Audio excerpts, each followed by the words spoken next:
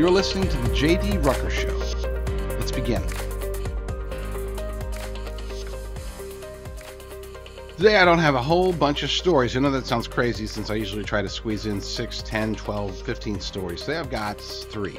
Well, one of them is an interview. I've got my good friend Jason Nelson. We're going to test him out. Okay, he wants to do a show, and I want to test him. I want to see how well he's able to handle the pressure of doing a show. He'll do fine. This is a guy who's been in the Middle East, been in combat, been in situations that I could only hope I could respond as well as he has. So I'm being a little facetious when I say that I'm going to be testing him. The reality is we want to see which direction his show is going to take. And so I'm going to ask him questions and see how he responds to those questions. I have no idea what I'm going to ask him, but we'll just play it by ear. So that's coming up. Then I have the second hour, I'll be talking about a movie that is causing a lot of waves, and I think for the wrong reason. When I say I think, I'm 95% sure that all the buzz about Leave the World Behind, the new Netflix movie that's executive produced by Barack and Michelle Obama, everybody's talking about the racism in it. It's like, oh, hate all white people. That's just the hook, folks. That's just the way to get you outraged so that you'll watch the movie and have these terrible, terrible, destructive messages planted in your brain. It's a psyop, another psyop, utilizing Hollywood to plant messages. Then I've got a third story, which I'm about to talk about. But before we talk about that, it is extraordinarily important to not just, I don't want to just do it for the sake of my sponsors. I want to do it for your sake. I want to talk about gold, and I want to talk about food. When it comes to gold and silver, now's the time, folks. If you've thought about moving your wealth or retirement over to gold, physical precious metals in the past, maybe you haven't pulled the trigger, maybe you've talked to another company and you didn't like the way that they were treating you, I strongly urge you to reach out to Genesis Gold Group. They are a Christian company. They can help you to move your wealth or retirement over to physical precious metals that will back your retirement account. These are metals that when you're ready to take distribution, just have the metals shipped to your home. I tell this to people all the time. Don't worry about, liquidating it. I'm going to have a hard time. It's not like selling stocks. Well, your stocks, if the stocks are worthless, then you're not going to be able to sell them anyway. So I say get physical precious metals. And I'm not a financial advisor.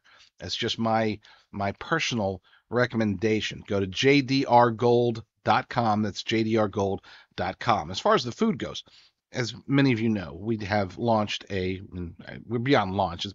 We've been up and running for several months now, so I shouldn't say we're launching. We've done plenty of sales already, but it's important that you get engaged with your survival. And even if you already say, oh, I've already got beans and rice, I've got some buckets, you probably don't have high quality protein, high quality beef like you get at freedomfirstbeef.com. If you go to freedomfirstbeef.com, you'll be able to get ribeye, New York strip, tenderloin, high quality sous vide freeze-dried beef with a 25-year shelf life. You don't have to refrigerate it. 25-year shelf life on food that is great. There's only one ingredient. It's beef. People say, oh, it just tastes like beef. That's because we don't even add salt. Okay? There's no preservatives, no spices, nothing like that. It's just beef. So check it out. freedomfirstbeef.com. Use promo code JDR. We've got Jason Nelson coming on here in a few minutes, but I do want to at least squeeze in one story, just one. This is a pretty big one. It's from the Daily Caller. Pilot allegedly offered $15 million by China to steal a helicopter during a major military drill. Wow. I mean, just wow, right? It's like, why is this not making a national and international news? According to this article by Harold Hutchison, a Taiwanese pilot is under arrest after he allegedly planned to steal a U.S.-made helicopter and fly it to a Chinese aircraft carrier. The pilot was offered $15 million to fly the CH-47 Chinook helicopter into a People's Liberation Army Navy vessel during a planned exercise, the South China Morning Press Post reported. The plan failed when Taiwanese authorities arrested the officer, who only identified as Hasai, in August. Hasai allegedly rejected an initial offer of about $6,350 a month to steal the heavy lift helicopter, but acquiesced when the Chinese offered a $1 million down payment and $15 million total, while also agreeing to evacuate his family to Thailand, according to the Morning Post. The Taiwanese army has 8 CH-47SD helicopters, according to Flight Global's 2024 World Air Force Directory. China massed forces off the coast of Taiwan while offering a plan for integrated development in September. CH-47D has a top speed of 177 miles per hour, can carry up to 17 tons of cargo, and has a range of 706 miles, according to the United States Army Center for Military History. The alleged attempted helicopter theft is not the only Chinese spy scandal from 2023. Well, obviously, the United States Air Force fighters shot down a suspected Chinese spy balloon on February 4th after it transited across the United States and flew near sensitive sites, including Malmstrom Air Force Base in Montana and Whiteman Air Force Base in Missouri. The former base houses intercontinental ballistic missiles, while the Air Force operates B-2 Spirit stealth bombers from the latter. Now, if you don't know this by now, and you should know this, if you've been watching the show, you know for certain that we are already at war with China. It's not a hot war, as they like to say. It's not even really a cold war. It's a modern war that engages in not just financial terrorism, not just intellectual property terrorism, and not even just cyber terrorism. This is a war where they are doing everything they can to weaken our nation at every level, including the military. And all the focus with China has been on Taiwan. This isn't just about Taiwan.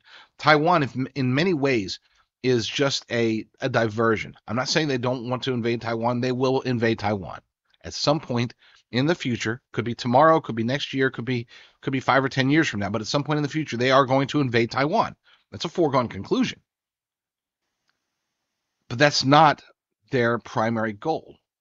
What they really want to do is infiltrate and destroy Western society, specifically the United States of America. There's a reason why we're seeing thousands, tens of thousands of military-aged Chinese men infiltrating the United States, invading us under the guise of migrants wanting to claim asylum. Okay, it's all a lie. Their loyalties are still to the Chinese Communist Party. They're not trying to escape China. They're trying to work for China. They're trying to get, essentially, we like to use the term sleeper cells. That's not even really the way that they're just embedding themselves so that when the time comes, when the numbers are great enough, when the technology or whatever invasion that China is planning, whenever it starts to take place, they already have people here on the ground ready to take control of American interests or potentially become terrorists. China's not known as it's not like radical Islamic terrorism. China has not been a terrorist country per se. But that doesn't mean that they won't engage in the type of terrorism that we might not see, the type of terrorism, for example, cyber terrorism or industrial terrorism. Those types of terrorism. You don't have to be a terrorist, a suicide bomber, to be a terrorist. You don't have to do it with guns. You can do it with other means. And that's the part that concerns me the most. This is why I'm such an avid, no, not avid's the wrong word, such a passionate objector to all of this, the illegal aliens, this border invasion. It's not just about the economy. It's not just because we can't handle the influx of people when we can't even take care of our own people. It's not just that. It's not just the stolen sovereignty, although that's an important part. It's not just the crime. It's the fact that something is being done right under our noses. Something is being planned and prepared that will be destructive for America. This could be our end. If you had to ask me what is the most likely scenario, what could destroy America? Is it the Yellowstone supervolcano? Is it aliens? Is it nuclear war? No, I would say that it is the infiltration by foreign entities into the United States in preparations for some sort of attack, some sort of planned destruction. An implosion is probably the better way to put it. They're not going to blow us up. We're going to implode under the weight of whatever they have planned. And I'm not saying that's going to happen. I'm saying that's the most likely scenario. So, and I will be sure when I get Jason Nelson on, I will be sure to ask him what his thoughts are on this particular matter because he is, I mean, as a veteran, a combat disabled veteran, he's been there. I don't think he's ever operated in the South China Sea, but he has operated in the Middle East. He knows his stuff when it comes to all these types of psychological warfare, crypto, cyber warfare, and infrastructure warfare. So let's go to Jason Storm Nelson. There's a lot of big news coming out across the world. We face this every single day. But sometimes it's good to just take a step back and talk to your friends, talk to your family, talk to the people around you that make a difference in your life. And that's why I'm very blessed, pleased, and honored to have my good buddy, Jason Storm Nelson, joining us today. Jason, how are you doing, sir? I'm doing great, JD. How's your holiday season? Yeah, I don't. It's never different for me. I'm not a holiday season guy. We have family over for Thanksgiving, and then it pretty much goes to Do you move, normalcy from there. do you I'm, go up into a little cave with your tiny dog and then complain about all the villagers below singing carols? yeah, yeah. I get really upset with all of the songs and everything like that. It just bugs me to death. It's You okay. know, It's why okay, do they have to JD. sing out loud? Why I can't I they know sing silently? I know it's Silent Night, I right? mean, one I know silent you night. I I know want a you silent night. I know Bah you well enough to know that your humbug. heart is four times too big, and it's okay, even though you Yeah, play that's off that's the this idea. myocarditis. Is that what it is? That's the You didn't take the myocarditis. shot. I know you didn't take the shot. I didn't take the shot. There you Nor have go. I had COVID, oddly enough. I thought I did. But we did not. So for those who don't know, Jason is my one of my partners at wholecows.com. So we're definitely going to be talking about beef at some point. Maybe if we can remember to do it, or if Jason can spin the conversation around. But I wanted to talk about two important shows first and foremost. So Jason is in the process of putting together. He's an old radio guy. He's done it all. Been on. He's on interviews pretty much two or three times a day lately. So he knows how to do radio, and we've been talking to him about doing his own show. The question is, what do we want? Do we want it to be about nothing? Do we want it to be about something? Does he want to do comedy, family? I mean, the thing is that the guy's a polymath. Okay, he knows a little bit about pretty much everything. He knows a lot about a lot of things. And he's also funny and entertaining, which is what I would actually have him on my show more often if he wasn't so funny, because that's a challenge for me since I'm not funny. But but hey, it is what it is. So I'm going to turn Yes, you are, to the JD. audience first. I'm not funny. I'm going to turn to the audience Then first. didn't argue fast And you enough. guys reach out to me. Go to jdrucker.com/talk, jdrucker.com/talk, and you tell me, after obviously listening to Jason for a little while, you tell me what you think Jason should do his show about. And then whoever wins, the best person will get a free subscription to Jason's show, which will be free, of course. But the entire show will be free. But hey, your free subscription will be special. And Jason will call you out online if you have the winning show No, no, idea. wedding show But speaking idea. of shows, did you hear that Tucker Carlson is starting the Tucker Carlson Network? One of the things that I found, I knew when he left Fox that he was going to kind of take on some sort of like different, we'll call it a paradigm shift. I know that he has people that know the value inherent in the Tucker brand. I knew that someone was going to back him. I didn't think like a lot of people who've left in the past, and you see their audience sort of completely have, like, let's say a Bill O'Reilly or something like that. I don't think Tucker, I think Tucker carries with him. He's kind of like Donald Trump in that he has this large core audience that's just going to stick with him, and they did. And so I think it's awesome. I think the question is whether or not the landscape is so muddied that people, I mean, I don't think that people understand they're supposed to support this. You know what I mean, JD? Like I look at people who don't have a blue check on Twitter, and then they argue that Twitter should have free speech and that it's not doing enough for conservatives. And I said, well, if every conservative bought into Twitter, then they would listen to you because you're the consumer. And so I think it's a lot of this is consumer driven, and whether or not Tucker continues to get that support and whether or not he gets the viewers will be a lot to dictate whether or not that network is successful and what drives it. What is going to drive it? I mean, you mentioned his base. That's obvious there. But I think people think I saw a lot of tweets or X's. I don't even know what they're called anymore. I'm still going to stick with Twitter. Posts? Uh, Post, is that what it's called? They're I see called a lot posts, of yeah. yeah, I see a lot of tweets.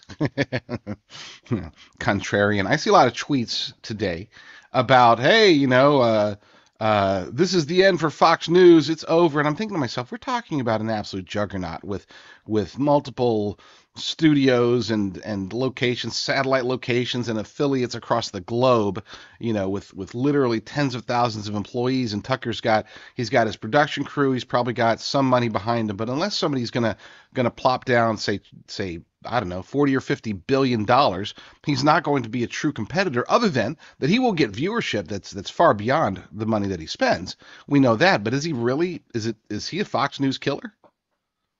So Fox News, when you look at, obviously, you know a lot more about media infrastructure than most people do, and we don't want to get all down in the weeds about it, but everything from their FEC, they have airwaves that they own, their affiliates, things like that. And there's a lot that they have. There's a lot of Americans that don't have regular high-speed internet access. So the idea of watching something on the internet isn't supplanted yet. A TV is still a thing, you know what I mean? So with Fox News going into a lot of those rural areas and things like that, I think that it's hard to create a complete competitor when the infrastructure for internet and other things like that just aren't there for the consumer. The type of people who would gladly switch to a Tucker Carlson thing. So that's where Fox News maintains sort of supremacy. But we look at the market share for that and the 18 to 40-year-old demographic, right, where everybody's trying to, or 18 to 30-year-old, I don't know. But they're trying where they're spending their ad dollars. That's what drives everything.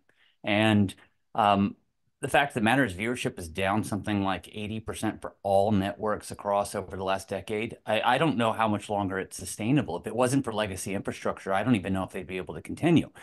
But then you ask yourself, who's going to advertise on Tucker's network, right? So we already know that, oh, you will, right? But we will. But what I'm saying is that who drives the money right now towards these larger networks? And predominantly it's big pharma, right? And if Tucker takes money from big pharma, well, that's going to be obviously against his mission.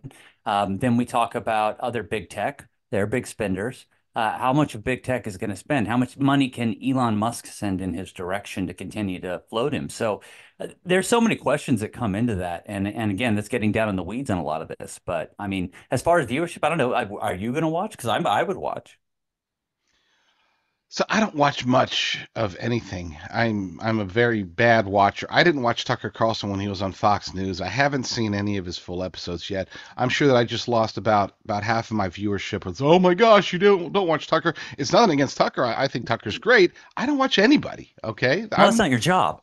yeah. That's I not your mean, I'm job. not a I mean, your watcher. job is not to sit there and watch Tucker Carlson. You don't report on the media, but I mean, you've seen his segments. I've seen his intros. I mean, Yes. I agree with you. I've never sat down and watched a single show on Fox News from start to finish. But then again, I've never watched any news show from start to finish. I don't have a Well, desire to watch commercials.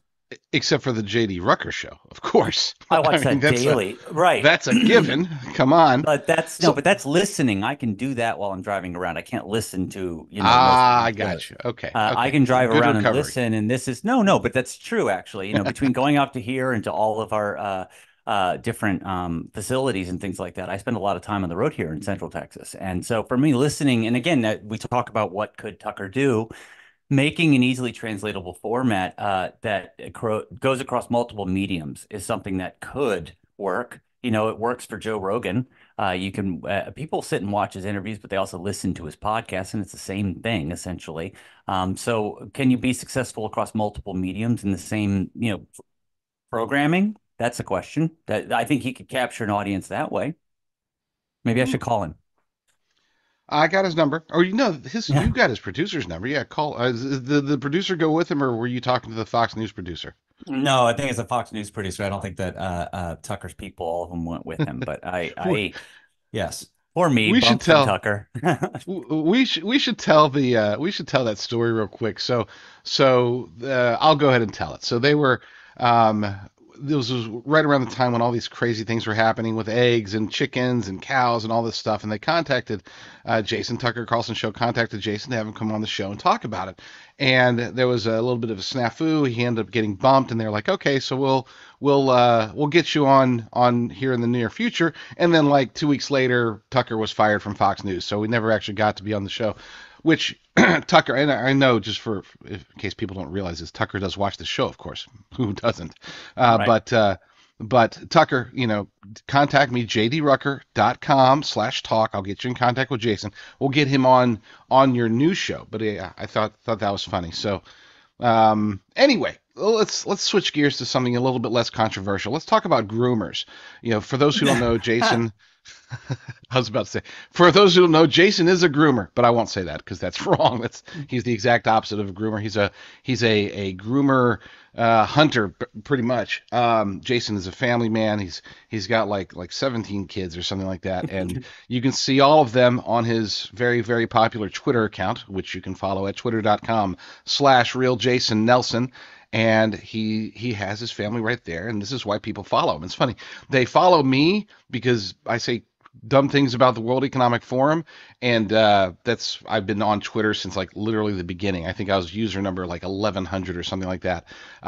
Jason started on Twitter like a little just not very long ago, and all of a sudden he's like much bigger on Twitter than me, and his secret to his success is that he shares his beautiful, wonderful family. So, back to the topic of groomers. You'd posted a tweet, a post, X post, whatever you want to call it. You'd posted one earlier about grooming. This is obviously a challenge here in the United States, and it's a growing challenge. My question for you is why? Why is this just coming out now? Is it the internet? Is it Disney? Is it the Satanists? Is it the globalists? What's going on, Jason?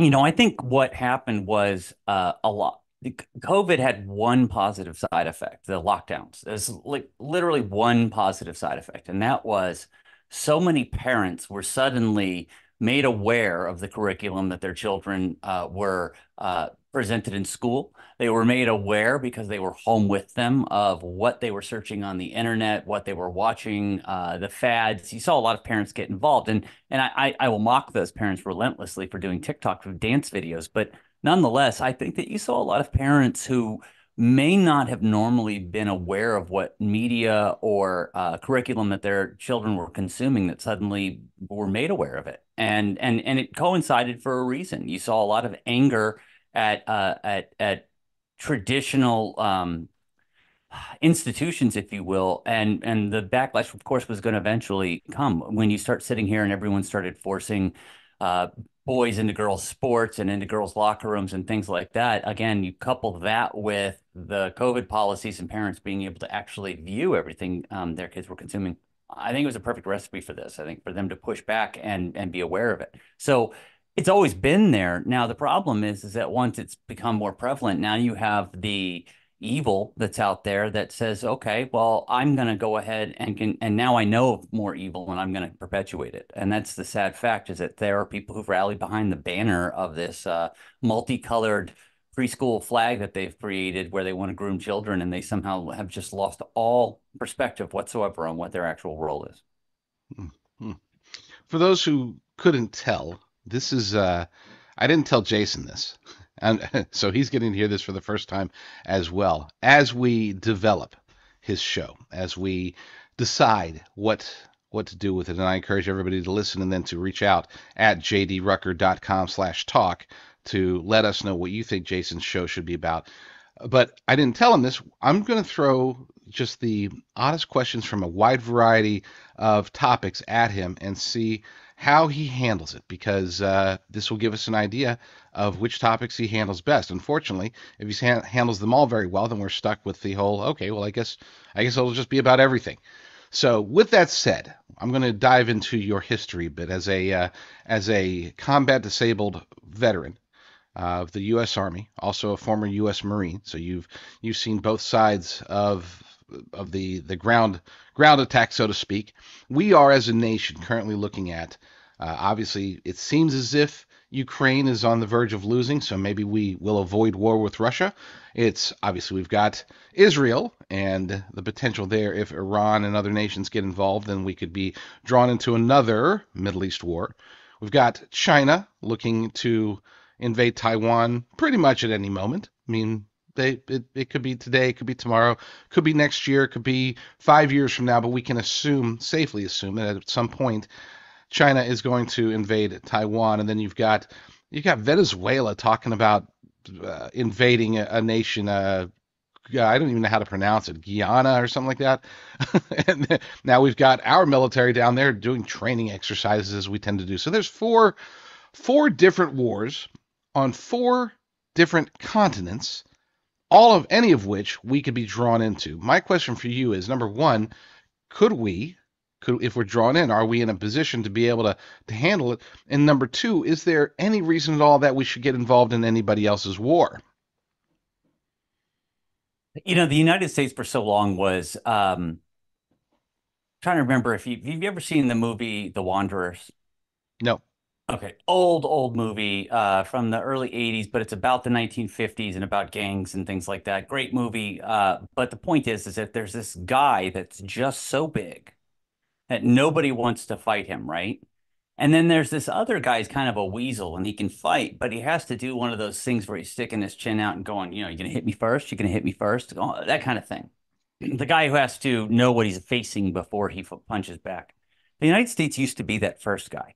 We used to be the former. We used to be that no one would even think about it. The whole idea of holding a training exercise somewhere was not even us saying, it was us showing, first of all, the ability to project power. And the second was saying, hey, you guys go ahead and mess around and find out. See what happens if you accidentally unleash a missile on an American thing, or, hey, we've got troops on the ground. See what happens if one American soldier gets hit. Now, that's not to say there weren't other bullies walking around and Russia was a great example of that in the past. Right now, we've changed, though. We're now, when we're talking about, we're just waiting on China. We're waiting on China to invade Taiwan. That is a fact. China has made no mixed messages about it. They definitely intend on reunifying, in their words, the nation. They feel that those are Chinese citizens who've been grossly captured by democracy and capitalism, and they intend on liberating them from it. They've made no they've not hidden that at all for the last 60 years. So with that being the case, the question is, when will they? And it's when they see the opportunity, when they know that we're no longer, it's not that we will fight back or that we will fight for Taiwan. It's that they aren't scared of us. We no longer project power in a way that makes countries like China fear us. They've entered the woven mesh of international trade, so much so that the United States can't get minerals we would need to run our new electric vehicles, that we couldn't get energy sources that we need of people who understand how we drill for oil and what types of quality oil that we need. So there's so much that we're dependent on, and China knows this, and Russia knows this. Russia will get what they want out of the Ukraine war. It will not make the United States weaker. What made the United States weaker was getting involved in the first place and failing, just like we have done in the past. The Biden regime seems to just think that that is a normal policy, is to continue to make ourselves look weak and that we will look strong somehow by admitting our failures, when in reality we just look weak. We left $1 billion of equipment in Afghanistan. We're a mess right now. So do I see us getting involved in a war? That's a question of whether or not we're willing to punch back. Do I see us able to win a multi-front war right now? Absolutely not. Again, it comes down to first strike capabilities and the desire to use them. Well, we will only use a limited amount, and that makes us vulnerable. If you're not willing to punch somebody right in the mouth and knock them out, as a country, you're not willing to sit here and tell someone you are all dead the minute you attack us, then you're just waiting for an attack. Well, I'm not going to stick my chin out for that one. You homeschool. Why and how? Why? As you're taking a drink, I had to throw Yeah, that no, in there for why? the. No, it's I go okay. through Why? like 17-minute questions. Okay, so part A, section 3 of my question is this. Then I hit you with, you homeschool. Why? How? I asked 2 questions in 4 So, words. right. So why? Why we homeschool? Because we no longer trust the institutions, period. We are college educated parents who are more than capable of educating our children. More importantly, we believe our children would not be treated in a public school environment with the same values, or they will not be, of course, they will not have the same values reinstilled in them. Even though this is Texas, you can't depend on a stranger to raise your children in the same way you would want to raise them. And when we put our daughter into kindergarten, we realized that for 9 hours a day, 10 hours a day, on some days we weren't seeing her. Um, I don't want my child away from me for 40% of the day. That just doesn't make any sense. It's not at that age, not the most impressionable age there is. So we took a look at different curricula that were available.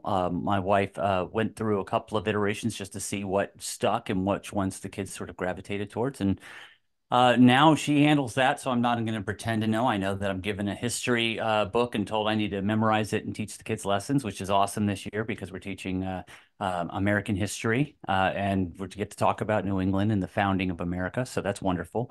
And I think that one of the things that's been hardest about homeschooling is finding a way to separate the schooling from other time because you get a lot more time with your children. So you can use it some days they're in the mood to learn more, and then some days they just aren't in the mood. So one of the hardest parts was realizing we needed to designate a space. And now that we've done that and we have a classroom, we're seeing even more rewards. So why to do it? So we could spend more time with our children. That's really what it comes down to. And how, as best we can, with as much help as we can, visiting homeschool conventions and just applying, quite frankly, basic common sense when teaching our children the fundamentals. Nice, nice. Yeah. The last time you were on our show, we discussed an incident that you were involved with, a very dangerous and violent incident. And I don't want to go over the entire thing, but I think since we are talking about Jason Nelson and trying to determine what sort of show you should have, I think it's important for people to understand as much as they can about the type of person you are. So, if you would you briefly retell the story to the audience, just in case they didn't hear it, about what happened during a fateful date night all those weeks ago? Yeah, so I know what JD you're getting at, and so I think that what your audience is probably going to wonder is that a lot of people when they're trying to create a program, the question is why do they want a program? They want to be popular? Are they trying to make money? Do they have something to say? Do people what's the impetus to listen to that person?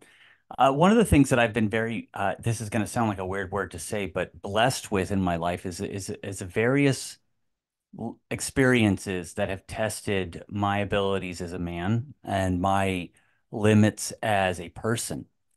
I say that it's a blessing because I think that many people aren't tested in life. And therefore, when you aren't tested, it generally means that you aren't reaching the higher limits and the stratosphere of what makes humans humans, where somebody looks back and says the difference between a history and a legacy.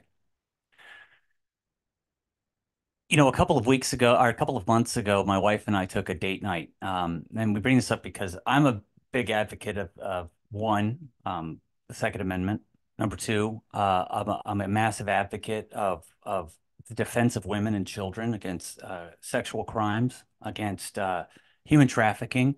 And there's a lot of people on the internet, quite frankly, on Twitter or X or whatever you want to call it, who sort of make that their platform.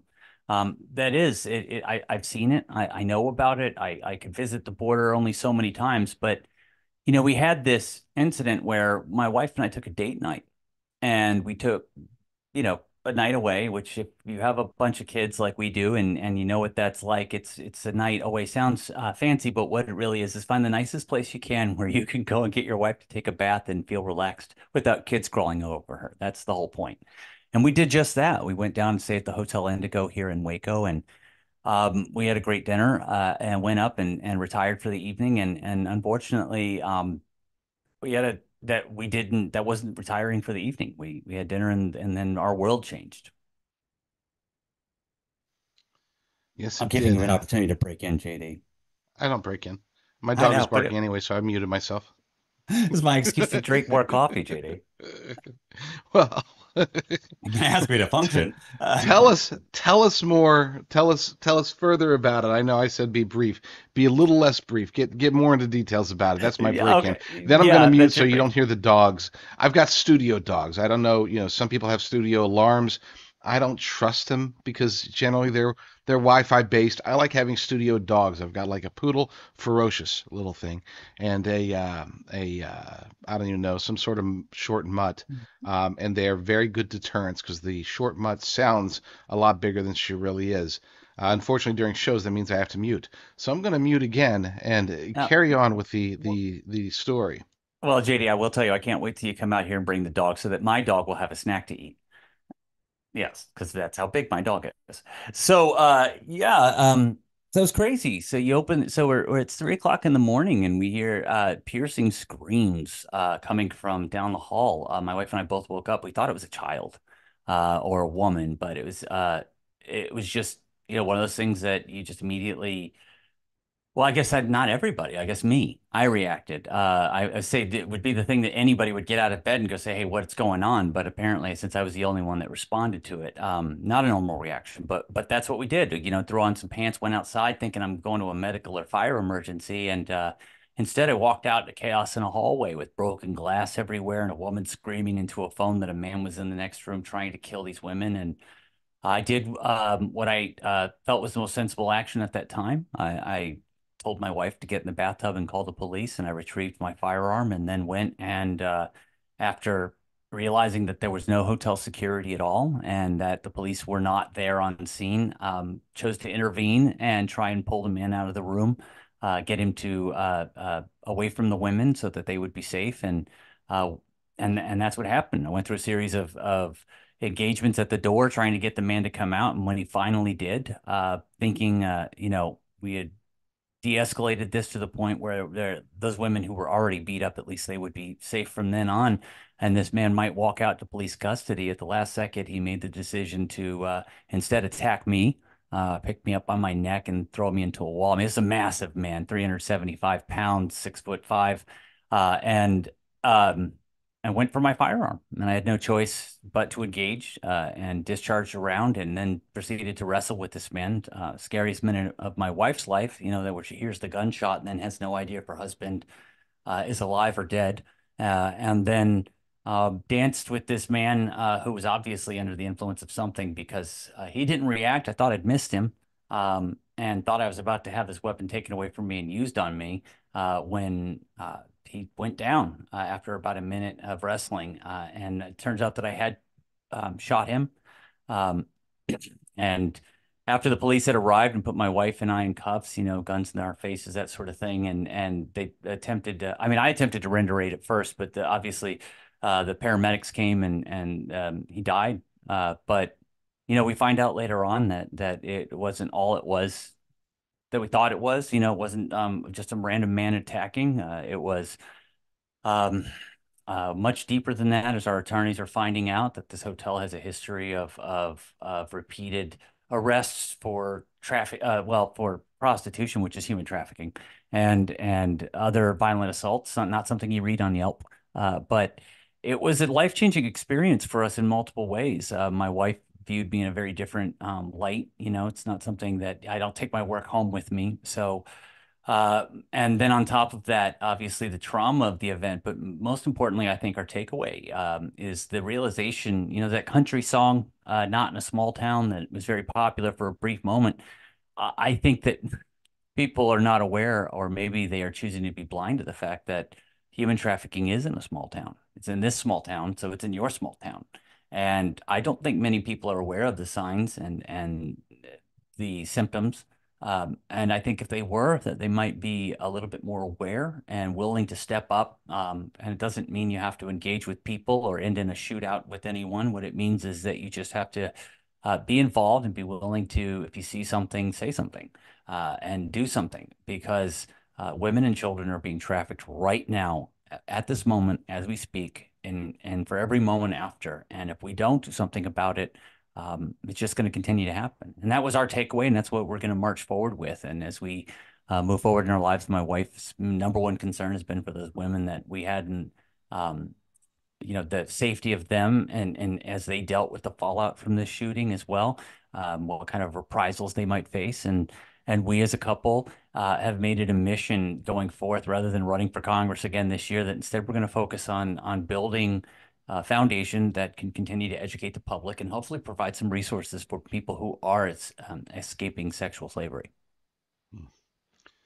I take pride in my ability God-given ability to keep conversations going and to play off them. I usually go into interviews without a question, or maybe with one opening question, and then see where the conversation leads. You literally gave me about 14 opportunities to branch out from there and go to a nice transition question. But today is different. Again, I'm trying to throw you curveballs. I want to throw you questions that keep your mind racing in multiple different directions rather than maintaining a constant stream of thought.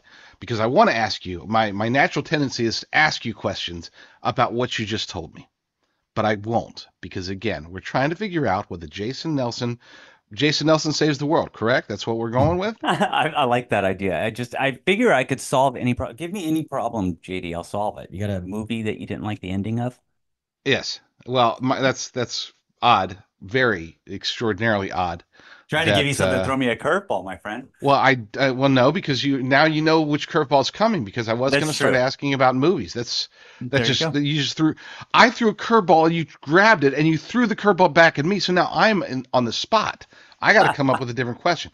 Okay, let's. Speaking of which, though, with movies, I am thinking about. I don't go to movies anymore, which is funny because I used to go to movies all the time. I am against I woke know. Hollywood big Oh, time. It sucks, but I'm strongly considering going to see the Wonka movie this week. Have you seen the trailer? Are you considering it? And as a parent, do you think that this is a movie that we should take our kids to? oh my gosh, you are now showing what stage of parenting I'm in. I don't even know what movie you're talking about. I Yes, literally don't I know. You stumped beat him. me. I stumped But him. I will say Let's this, because you brought up something end very there. important. No, you brought up something really important. Why don't we go see movies anymore? No, it's true, because I'm the same as you. I used to love going to the theater. It was an actual experience. I can remember very specific films that I looked forward to, that I went to see in a certain format. And I've been thinking about it, and I've come to the conclusion it isn't just about what Hollywood is producing, right? Because if it was just about what Hollywood, there are still films I watch, and there are still actors that I like, and I know the hidden conservatives, but still, it's not just about that. I'm not going to sit here and pretend to be somebody who's turned off all of Hollywood. There are still things I watch, but and I watch it, and I do laugh at the wokeness, but I think the theater experience has not lived up to because movies have always been hit or miss, right? But you've always sort of sat here and said, but there was an experience there. And even as a kid, I can remember just going, and whether it was just the popcorn and whatever, but we haven't evolved that experience. It became so popular, cinema was initially in the 1930s because of air conditioning.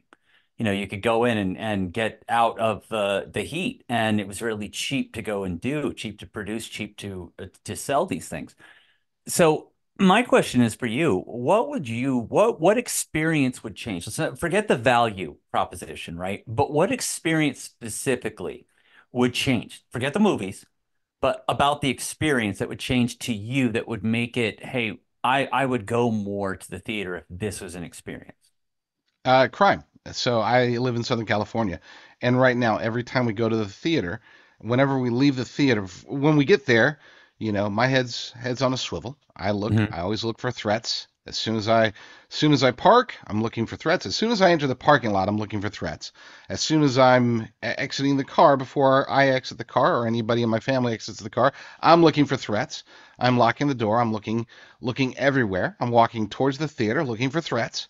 Okay, we get our popcorn. At this point, I'm no longer looking for threats because you don't hear about too many popcorn line muggings, but we go into the movie, still looking for threats, still keeping, Mhm. taking note of where any entries are, where any exits are, where any single males might be sitting, and keeping, as I'm watching the movie, I've got the corner of my eye on that dude that's sitting there, oddly enough, alone watching the movie. And then as I leave, of That course, poor guy's just sitting looking for here. threats. That poor guy's just sitting here going, "Thank God I got away from my kids to watch a movie," and you're just staring at him. No, thank God. Why are you here alone? Who Why are does you that? here alone? Yeah, I Right. know. Exactly. And so then as I'm leaving, especially if it's a late night one, I mean, I got my keys ready, I got my cell phone ready, and head on the swivel, looking around because So we've seen too many videos of people getting just just blindsided, so randomly you sometimes, but often to get mugged. remember the movie Annie, the one in the 1980s that Of had course, yeah, okay. So Telly remember when he Savalas. goes, right? Yes, I know. So great in that film. Remember when they did the whole scene and they went and rented out the movie theater and they were all the people that were dancing and the ushers and things like that? So you just hit on something. It's been 40 years, and Right, but so I don't the remember that. But point I was yeah is there was a show before the show, and there's like 50 people there, and they're singing yeah how great movies are. Uh, you don't have ushers anymore in a theater, and I've yeah. gone to those theaters where they bring food to you. First of all, it's done horribly wrong, and they do it poorly. But the point is that there's no ushers in a theater. There's nobody standing there waiting to help you or what. So you're right, safety. I don't see anyone there keeping an eye on anyone. So now it's my job. So that's a great point, JD. I hmm mean, they could fix it, maybe hire more people. Well, out here in California, that'd be like 20 or 25 bucks an hour for somebody to stand there, and I just Yeah, can't see it. It's another great point. unfortunate. Of course, when we went to, and people say there's the financial aspect of it. I remember we used to have dollar theaters when I lived in Oklahoma, and they would always be the the late runs. Okay, Oh yeah, so I you got remember the. those. Did you guys have dollar theaters Oh too? yeah, we had one in Newburgh, New York. I remember it. Yeah, but you I get the remember the popcorn. huge deal. Yeah, well, I remember the huge deal that was made after they became the $1.50 theaters. I'm thinking, oh my gosh, this is Oof. it. It's the end. It's up to $1.50. You know, when my wife and I were well kids, we would not literally kids, but when we were young adults, we would go, and that would be our we didn't have a lot of money, so that would be our diversion. We could go and have a quote unquote date afternoon because the price went Yeah, up at night. So we would have a date afternoon for like $18, and that included everything. That was like dinner and a movie, right? yeah, Now and that's. you can't get a ticket for $18. But One, again, now you're talking about the value proposition again, which is really right? interesting because I did the same thing. I remember it was a dollar theater, and I would $10 or $15, and your friends would get together and you'd chip in and get a bottomless popcorn and a bottomless soda, and you would just go from theater to theater. The seats weren't even that comfortable, but it was worth it. But now I'm paying $25 a seat to go and sit there and be worried about safety, to eat subpar food that they charge an arm and a leg for, and quite frankly, sit with surly people yelling at me and then you got to worry about whether or not somebody's going to hit you in the theater because you asked them to be quiet or, shoot you or whatever, because it's just because, people are stupid nowadays. Not all Yeah. people. I mean, some people are stupid. Well, no, I think everybody's stupid, but that's just me. I'm cynical. Well, I mean, I'm stupid So a little bit, but yeah. so there's a new movie out. It's getting a lot of buzz. It was produced by Barack and Michelle Obama. It's like the end of the world, something or another. I don't remember what it's Stay away called. from white people. Yeah, that's pretty much exactly what they're saying it is.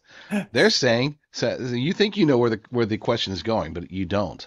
Okay. I've got my curveball, my post curveball turned into a slider that I'm throwing at you. Okay. Got it. So, yes, as it turns out, it turns out to be an anti-white movie because you can be anti-white in movies nowadays. You just can't be anti anything else, which is a whole other discussion. But my question for you is Barack Obama actually controlling the United States government? Uh, I would argue that the people that put Barack Obama in there are controlling the United States government. It's the same people. A lot of people forget that the people who were sub-assistant directors in appointed positions during the Clinton years left and went to the private sector, where whether it be pharma or tech or whatever, they used their government contacts to go into the private sector and make a bunch of money. And then they got called back to duty under President Obama, where they turned around and had to do the same thing. They were now directors though. And then they left again, made some more money in the private sector while President Trump was in office. And then when President Biden gets in there, they all come back and now they're in charge. It's the same people. They're just now it's the hand-picked ones all the way through the top and some sub-deputies and things like that. My point being that does it really matter who the president is when the administrative state is really the one that's in charge? We have so many executive offices now at this point that control essentially what Congress is supposed to do, which is writing legislation, but they are the ones that implement legislation and they do it through their own lens and prism, and then they turn around and change everything to mirror the the whatever it is that the people who are deeply in charge, because we all know it's where you could say Valerie Jarrett, you could say anybody, you could sit here and point it, but it's a core group of people, whether it's a Podesta or Jarrett or whoever, you have a core group of people that have been in charge the whole time. They know how the system works, and they're the ones that are guiding this ship as it sinks. But still, they're guiding this ship. So would I say Obama's in charge? I would say yes, if you want to use Obama as a representation of the largesse when you're talking about that group. But we're probably talking about a core group of maybe 20 people. Hmm. Is it wrong that every time you now use the word duty twice during this interview, and both times I've gone Beavis and Butthead and said duty? Anyway, uh, I've had to create a well, verbal tick for when you say where when somebody says I'm gonna do something, you know what I mean? I have to remind myself that when you say you do and then pause and don't say anything. Yeah. So because mm, you're immature. I am very immature. With our company that we own, Whole Cows, um, a few months ago, and this is breaking news, even though it happened a few months ago. We didn't talk about it back then, but obviously after the fires in Maui, not the Fauis in Mar, the fires in Maui, Jason contacts our partners, and says, "Hey, we should send some food their way. They're going to need some food," and we did. And you sent like I don't know $10,000, which for a small company, that was a big deal. But I was we like, it's wanted like to get people food. $15,000 worth of Was stuff. it 15,000? I'm You, taking you the you told time. me this I thought we when weren't you were going to talk asking about it. about You it, but told me like 10.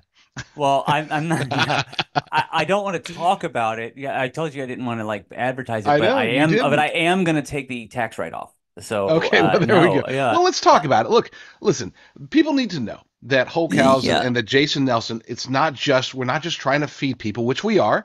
We're not just trying to build a business, all American business, which we are, and people can always take advantage of 15% off at wholecows.com by using promo code JDR. Don't use his promo code, use JDR. That way I can feel superior in some way. But Or you you were the could one that use made the promo code decision. STORM, promo code STORM for Store 15% off and free promo code shipping. and you had to throw in the free shipping, didn't you? Yes. Yes, wholecows.com promo code storm. Fine, we'll test that out. But here we are. So you did send, we as a company send it, but it was your prompting. What made you decide? You know what? We need to. They have these fires. There's people that are displaced. There's people that are hungry. We need to send them bags of freeze dried long term storage beef. So, these people eat spam, JD. No, I'm just kidding. They I do. don't. You're Yeah. right. No, They do. I first of all, I say that, but I'm actually genuinely proud of our products. I don't want to make fun of it, but I think it's a lot of first of all on the giving side of it, it's easy. For everything we've come to you about as partners, whether it be for food kitchens or anything that we've wanted to do, you've always said yes. And I don't think, we don't advertise it, but I think it's important as a company to stay alert and give where you can, and not because you have to, but because you should. And if I can sit here and do something good for the world, you want to. Why specifically did we respond to that one? I think that knowing I know what it's like they're on an island, man. Stuff comes in on a boat. So if they can't get the supplies that they need, they just go without. And I can't imagine what that's like. I genuinely, and I've been deployed. And so I know I actually do know what that's like. But I mean, I can't imagine being a civilian and looking at your children and saying, I don't know if I'm going to be able to feed you healthy food tomorrow. I don't know if I'm going to be able to give you food that we know isn't pumped full of chemicals or is got an mRNA vaccine secretly hidden in it. Because right now I'm dependent on the government to give me food after mismanagement by the government that led to a fire and by horrible disaster response that led to by the government that led to many people dying who shouldn't have died. So those are the people you're going to depend on to feed you. I think that's pathetic. So we wanted to do better than that, and that's the whole mission of our company. So I think that it was an easy thing to sit here and project our giving to match the purpose of our company, which is to allow people to uh, be able to have dependable long-term food that is real, and that's the thing about our beef, right? What's the ingredients? beef. So I'm proud of that we were able to do that. But at the same time, I think that in the future, as we continue to look at people that we can give to and communities that we can support, I hope that we're able to expand that mission because it is really important. And yeah, we love selling our beef, but again, the whole purpose of this company is to help Americans, and we really believe that it's our core mission. So It absolutely is. When we had our initial discussion about it, we weren't even, I mean, you called about, oddly enough, about doing a show a couple of years ago, and then it turned to preparedness and survival and crazy things happening in the world. And then all of a sudden, we own a beef company, or not even a beef company, is a we'll call it a protein preparedness company. I don't know how we brand it, but that's wonderful stuff. I'm going to give you the final word. I'm going whoa. to yes, I know. Should I lead with the fact that you're getting a present in the mail this week? I'm moving. I don't take presents, You so don't take presents? I I think send them this all is a back. present that you might like. I will say that it's Is it a big oh dog? let me think where give me a home. That's the hint I'm gonna give you. Oh, give me a home. Oh my gosh. So You you're guys getting are a moving present in the in. I mail. don't have enough room with your for your 17 kids. I don't. You guys stay in Texas. You got to run You get to the test shop. it, JD. You get to test a new product this week that will be a one of a kind, never been done in the world before. Huh. Are you talking? Are you? There's a scene from I forgot the name of the movie. It's with Mark Wahlberg where he was a football player, and but the guy, he calls his buddy to let him know that he's become an eagle, and the guy, but he pretends like his car Invincible. is invincible. Thank you. He pretends like his car is broken down. His buddy shows up at Eagle Stadium. He's like, when was the last time you went a week without needing to jump? And he's like testing the car, and he he's like, your battery's fine, your cables look good, and he looks over and there's Mark Wahlberg kind of leaning back and smiling, and he looks at him. He's like, are you serious? Are you serious right now? Are you messing with me? That's my reaction to Jason. Are you serious? Are you really going to be sending me freeze-dried long-term storage bison, which people will be able to get themselves here in the near future at wholecows.com? Are you serious? I am serious. I'm super Uh, excited about it. I'm actually super excited about it. This is it. This is unplanned, and I just think it's funny. But I am all my genuinely. kids were all unplanned. Oh well, so were mine. I don't think I planned for a single one of them. None of them were accidents, but all were unplanned. Yeah, I'm super. I finally get to walk around with a cane. Just had a hip replacement, so but I'm going over to the facility tomorrow actually to get it for you, mail it out to you. I'm super excited about it. Be I the first am company in the too. world to do this. Tonka. The first company. Well, I mean, we were the first company to sell a lot of stuff. I Whole mean, the stuff cows? that we Yeah, I do, don't know. You whole get beef cows. I mean, crumble. You could get what is it, taco flavored beef porridge anywhere, but you can only get yeah, whole cows at wholecows.com. only at wholecows.com. Promo code JD. I'm sorry, Storm. Promo code Storm. Fine, you get credit for it. There Either you go. way, it's good to have you on the show. And like I tell people, this was supposed to be essentially a dress rehearsal. We want to have Jason on every week. Why? Because he knows his stuff. He's, like I said, a polymath of sorts, and he's interesting and he's funny and he brings out the best in me. And that's all that matters is that you bring out the best in other people, which he does, hopefully for you as well.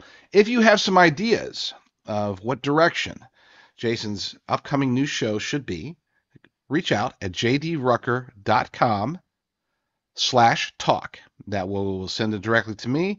I'll tell Jason. I'll probably lie about it and say, Jason, the votes are in. Okay, they want you to do a striptease every week, and I'll be like, look, Juggling. They just the people just they miss jugglers. That's all they just striptease jugglers. Yes, they just want you nobody wants to. to see a man strip cheese and juggle. Oh my God, that sounds so horrible. Obviously, my audience Uh, does. We'll Um, see. Yeah, we'll I see. would believe you too if I saw that too. Yeah. Now it's an option on there. So it's I going to know. be option number three. You wouldn't believe it. I Option got number four three. votes. Yeah. Yeah. Yeah, Uh, jdrucker.com/talk, and tell me what you think of Jason Nelson, what his topic, what his show should be about, and then we'll contact you if and when, well, not if it's going to happen, but when Jason's live with his show, we will reach out to everybody and say, hey, Jason's live with his show. Come check it out. In the meantime, I want to have you on every week if we can. Not Mondays though. Let's shoot for Tuesdays. yeah, Mondays but suck for me. let's not. But I'm not going to strip because right now I look like I have a really a blind shark went at my hip. Oh, well, I Yeah. mean, So I don't want to do that to Maybe anybody. that's enticing. Maybe there's people that would like to see that. This Um, just this went off the rails. they can just go to your Twitter account, Yep. Okay. twitter.com At real slash Jason real Nelson. at real Jason Nelson, and they can see the fake shark bite on your butt. I Jason, did pleasure put it having on you on, there. sir. Ah, yep. It's such a pleasure, JD. As always, I can't return the compliments, not because I don't have them, but because you always get the last word. I thought you were going to say because you lost the receipts. All right, brother. Talk to you Nope. soon. Thank you.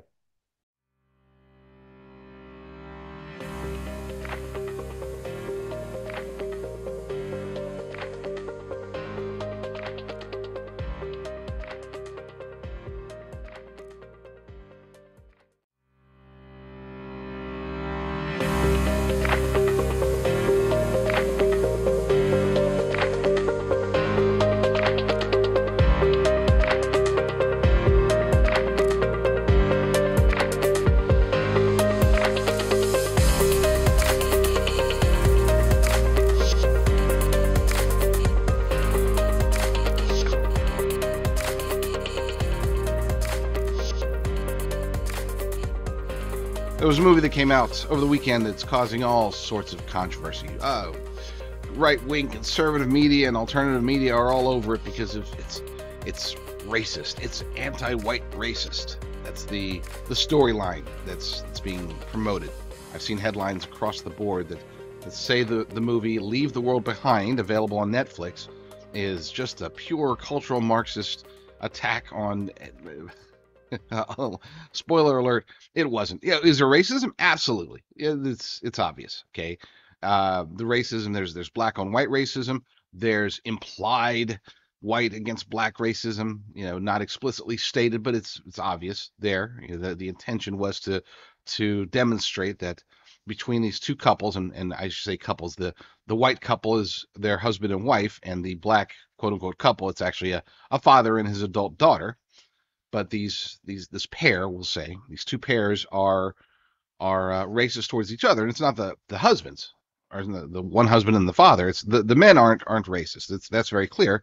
It's the women. Okay, you got Julia Roberts, who's skeptical right from the beginning and I'll go ahead and listen. If you're gonna watch the movie, I that's up to you. Okay, but there's gonna be lots of spoilers.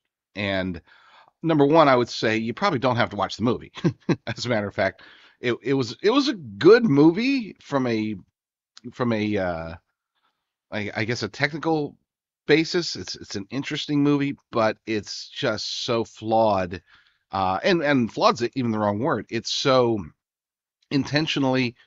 Uh, it's supposed to portray three very destructive messages. Two slightly destructive messages is the better way to put it, and then one extremely destructive message. And that's why there's controversy.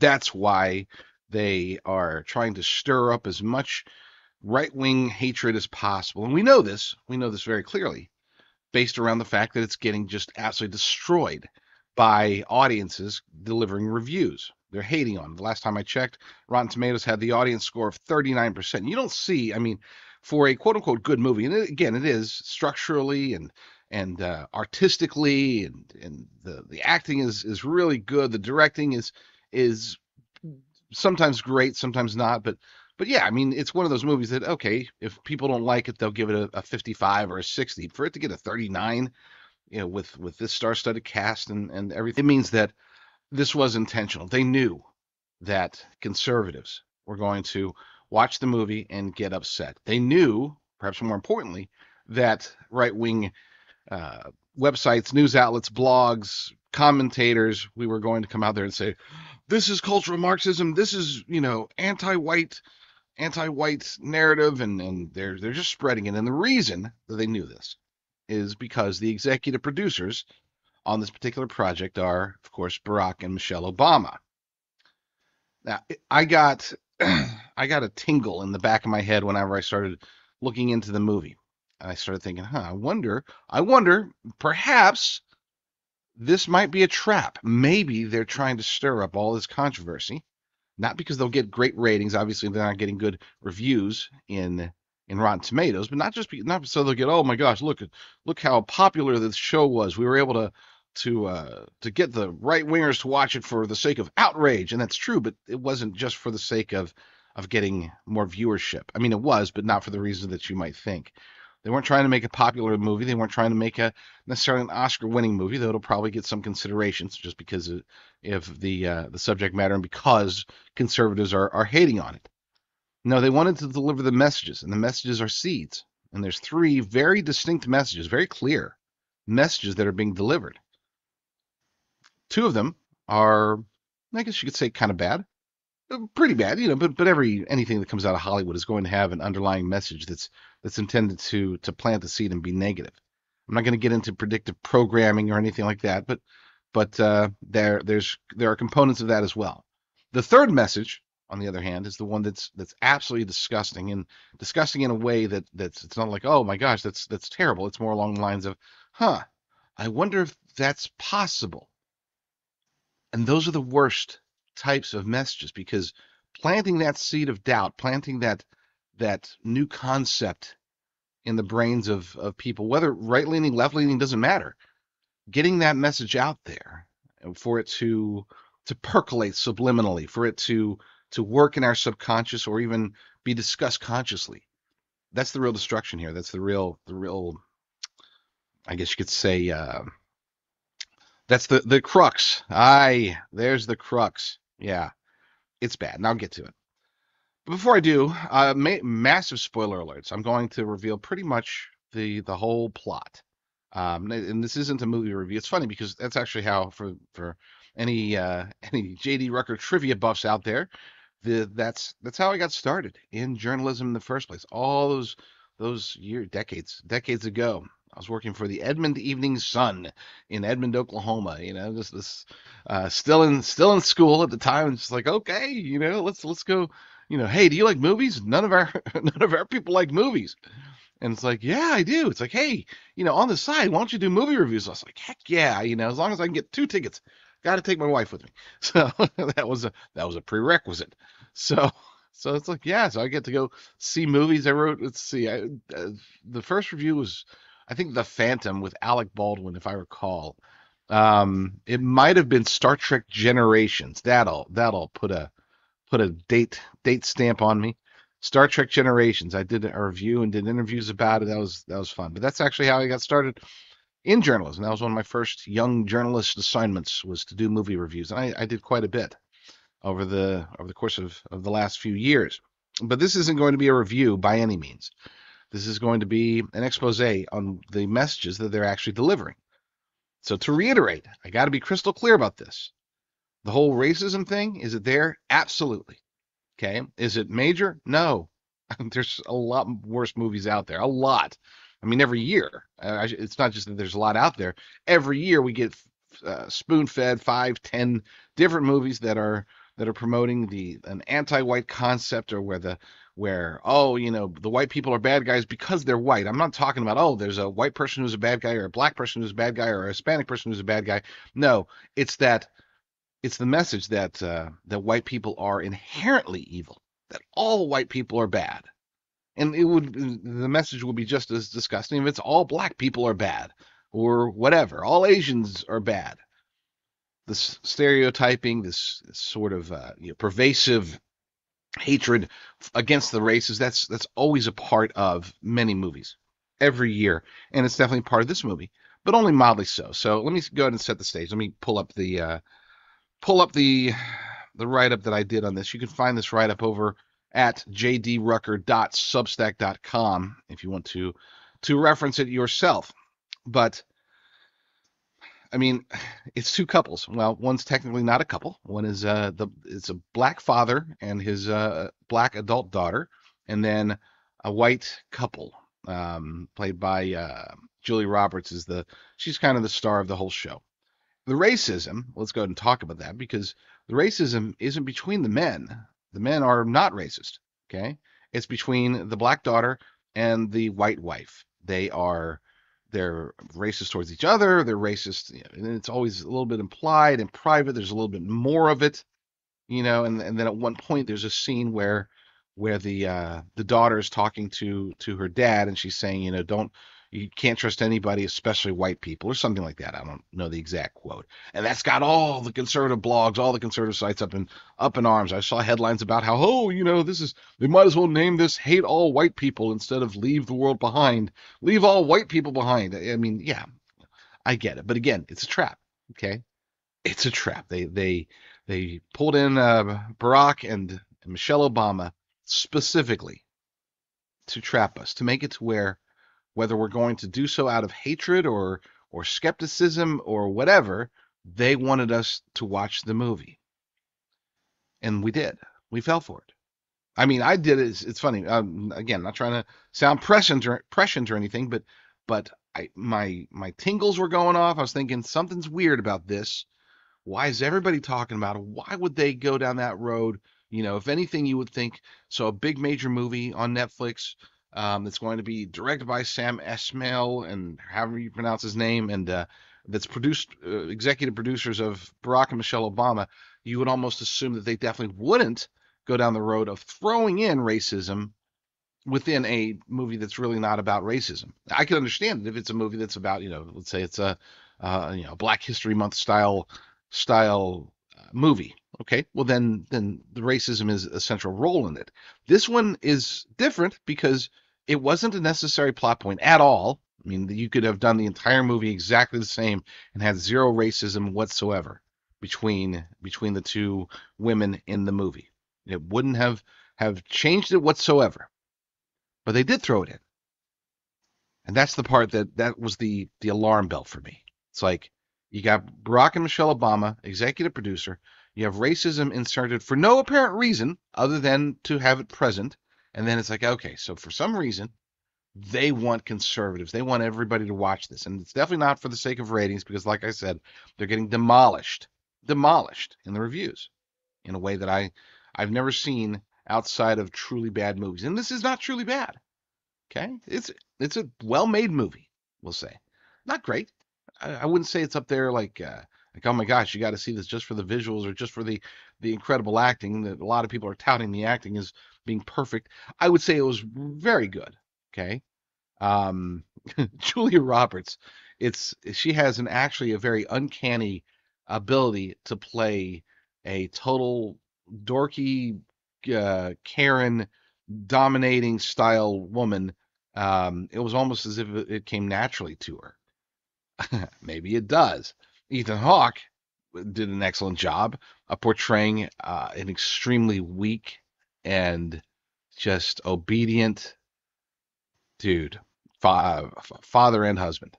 Okay, not so weak that he has no opinion, but weak enough to where he's just not going to express. He's going to try to take the safe approach. He's going to try to weasel his way out of things. Yeah, it was, and then on the other side, the performances were very good. I would say, not great. The kids were okay. There was two kids in the movie. They did an okay job, but I always forget his name. I don't know how to pronounce his name. Mahershala Ali, the very talented black actor who plays. He's the, I guess you could say, the second protagonist, the co-protagonist. He's really the co-star with Julia Roberts, and he delivers one of his standard roles. He's super talented, so it's not like it was hard for him to play an intelligent, you know, I don't want to. I guess he's not a banker, as some sort of financial advisor. I don't know. Anyway, that's not. But none of that's important. The important part is that, again, this movie is a trap. Let's get into the article a bit. I'm not going to read it all to you. I want to get to the points. The points are the important part. Conservative and alternative media outlets have been flush with attacks against Leave the World Behind, the new Netflix movie that depicts an apocalyptic scenario. The biggest reason for this was not because it was rife with black versus white messaging. There are far more direct race-baiting messages in multiple movies every year. The reason it was so highlighted by conservative and alternative media is because Barack and Michelle Obama are executive producers for the project. This is a trap. I suspected it was a trap when I decided to watch it, and not to sound too prescient. That's twice. I've actually used the word prescient like 2 or 3 times in the same show. It's spooky. But I was far more correct than I would have thought. The mild race baiting messages were inserted specifically to get right-leaning media to generate buzz, and it's working. But this trap wasn't for the sake of ratings. This was all about delivering very destructive messages that have nothing to do with cultural Marxism or the race wars. They lured in as many people as possible to watch it with the desire to be outraged. Then they dropped their real messages to plant the seeds that can grow in Americans' minds, both consciously and unconsciously. The Obamas were selected to add far more juice to the outrage machine, and once again, that worked just as well as the mild race baiting. People are watching, and they're hating on it with that 39% audience score. But by watching it and hating it, the messages are still delivered. I don't care if you watch it and you hate it. Great. You watch, you hate it, you wrote a nasty review, you put a blog post, you did a video. Oh, this movie's so racist and yada yada yada, and Barack Obama, Michelle Obama, yada yada yada. Okay, but you still watched it, you still had the message delivered. And I'm not discouraging people from watching it. If you want to watch it, watch it. But watch it knowing that there are these messages in there, because it's one of those things where whether you've watched it or not, read this article, listen to this show, and get an understanding of what you really just were hit with. I'm a big fan of just don't get hit with the messages. Don't let them plant the seeds. But in this case, it's almost like as long as you know what the seeds are, whether you watched it already or you're going to watch it in the future, then you can realize that those seeds of skepticism, those seeds of doubt, those anti-truth messages are what they are. Before getting into the three key points, that they wanted to plant in our brains, it's important to note that the creative aspect of the movie, which may get otherwise lost, Sam Esmail delivered. It was really an M. Night Shyamalan motif, and I'm talking about the good sides of M. Night Shyamalan, not the horrible director sides. He does have certain things that he's done well throughout his career, but after the obviously after the Sixth Sense, it sort of just all started going down, down, down for him. But anyway, it was complete with artsy camera angles and oddly poor sound effects. That's the part that I didn't get. Just from if I was doing a movie review, I would note that, wow, they really did pick the worst possible sound effects. It's like the sound editing on this movie was just horrible. Anyway, the acting was strong across the board. The storyline was actually quite weak, even muted when we consider the events being depicted. It's labeled as a sci-fi thriller, but it's really a drama with a few somewhat thrilling moments. I point all of this out because they needed a structurally sound movie that sufficiently carried the story, so they could deliver the real payload of destructive messaging. With that said, let's get into those three messages. And yeah, the first, I'll go ahead and tell you up front, these messages that they're delivering go in reverse order from least important to most important. Um, every movie delivers messages. Every movie has an intention, whether that intention is being delivered by the writers and or director, whether it's being delivered by the producer, occasionally when it's being delivered by the actors. Generally speaking, the actors do their messaging when they're off the screen. You got, what is their name? Jessica Chastain, she can do all these movies about guns and about war and about this, that. But then when she's out and about in the real world, she's like, oh my gosh, we should ban all firearms. So they generally do their messaging when they're out virtue signaling to the world. But directors, writers, that their messaging is through the art form itself. It's through the movie, the television show, the painting, the whatever. Okay, that's how they deliver their messages.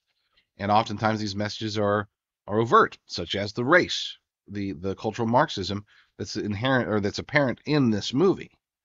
But other times it's the subliminal, the unconscious or subconscious messages that they deliver that are the most damaging. So let's get started. The first one is a biblical understanding ridiculed. Before I get into that, for those who you have no desire to watch the movie, I'll go ahead and break it down for you. And again, even if you've already watched it, whether you've watched it or not, spoiler alerts, I'm going to break down the entire movie briefly. I'm not going to go over a scene by scene analysis. I'm not going to be playing any of it for you, but I do want you to know, a synopsis of what the movie's about. Okay. So spoiler alert now. For the next probably 10 minutes, I'm going to go very into detail in the movie. So it starts off with this couple. You know, they establish right up front, just like this is what Sam Esmail does very well. He just cuts to the chase on character development. Okay, you've got this couple living in New York City with their two children, two teen children, one's 16, one's 13, I believe, and they decide the wife, who's very dominant. She's the alpha female in this movie. She's the one that controls the family. She declares, "Hey, we're going out to the across the river, and we're going to get this nice house, and it's like a basically a vacation, a spot vacation." She just decided we're going to do that today, and she's an ad executive. Her husband's a professor at a community college, and so he's like, "Oh, okay, whatever. I guess he's the follower, she's the leader." So they get there, and you can already see right from the beginning there's odd things happening. You can't really tell what's going on. Nobody can. But then they get there, they decide to go to the beach. And while they're at the beach, they look up, they see this huge oil tanker heading towards them, slowly creeping towards the beach. I mean, they did a good job of expressing how I mean they serve breakfast, they can still see it. It's just creeping along, and then all of a sudden it's getting closer and closer and closer. They realize that it's going to beach itself. And so they get up and they run and they're scared and yada yada yada. It's like why would an oil tanker just drive up on sail up onto the beach? So they go back home. Um, Internet's down, phones are down, television's down. They're not too concerned at this point. They have burgers and then they go to sleep, and they're about to go to sleep, and they get knocking at the door, and the owner of the house, because this is like basically an Airbnb, the owner of the house, the black man and his daughter, he goes by GH. That's right. GH, George, GH. He's the owner of the house, and this is where the racism starts to creep in.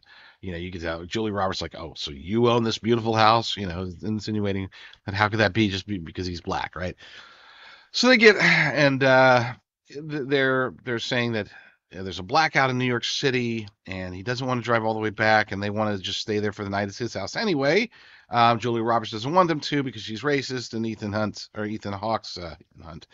Hawke's character is like, well, we might as well. It's their house, and she's like, how can we know for sure? We what if they're just pretending? And it was stupid because he's got a key to the locked liquor cabinet. So why? Of course, it's his house, but whatever.